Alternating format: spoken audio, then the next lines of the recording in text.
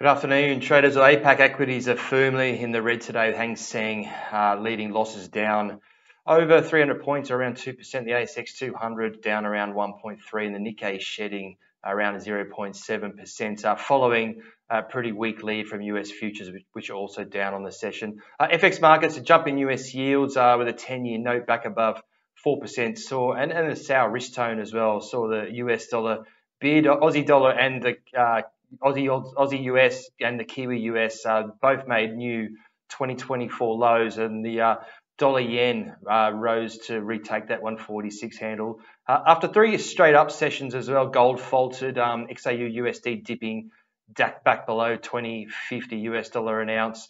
News ahead, we have UK jobs data and Canadian CPI.